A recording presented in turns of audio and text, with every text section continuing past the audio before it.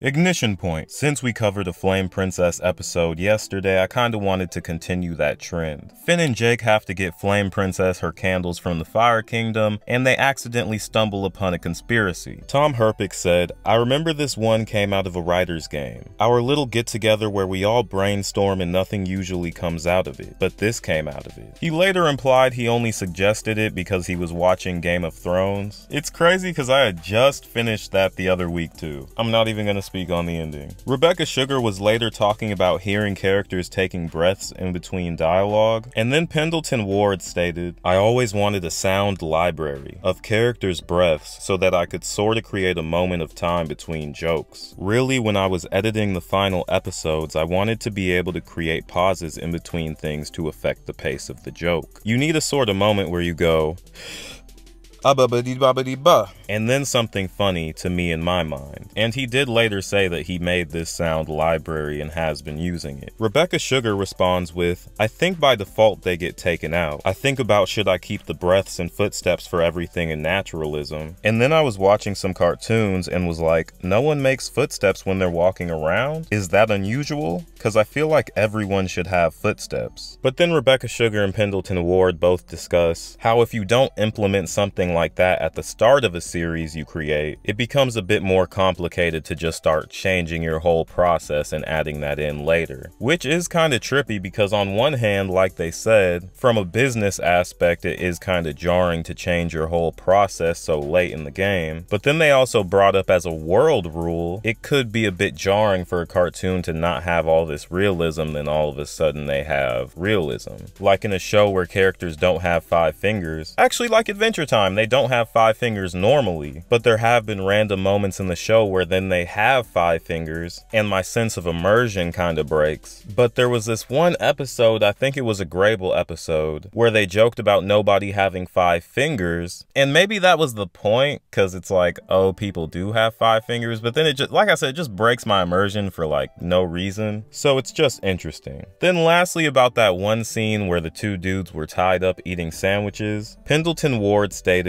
"We were trying to do something really, really gross, so the guy could come in and be like, pfft, actors. It wasn't gross enough. We had to work within the boundaries of what we were making. I always wanted it to be way grosser." That's crazy because like what would Adventure Time be like if it was on Adult Swim? And it makes me wonder if the new HBO Max one will be super more like, you know, like the transition for Samurai Jack essentially. But I don't know all the constraints and details behind it. I haven't looked into it, so maybe we already know. But anyhow, let me know how your day's going. Feel free to join the Discord, links in the comment section and the description, links to the social media in the description. Please stay safe and stay smart. And on that note, I'm about peace.